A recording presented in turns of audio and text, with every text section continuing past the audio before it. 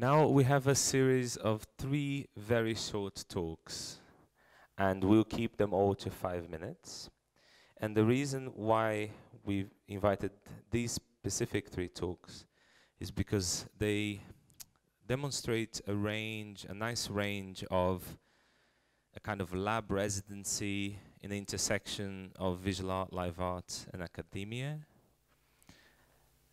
They also show the opportunity of a lab as an organization itself around new technologies and new devices and new interfaces, as well as lab as a site where a number of different communities collaborate and experiment. For the first one, we have Deborah Pearson.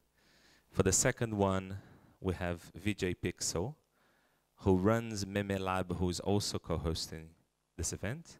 And for the last one, we have Luciana Flashman. Now, Luciana couldn't be here with us today. She runs a residency in Medellin, in Colombia.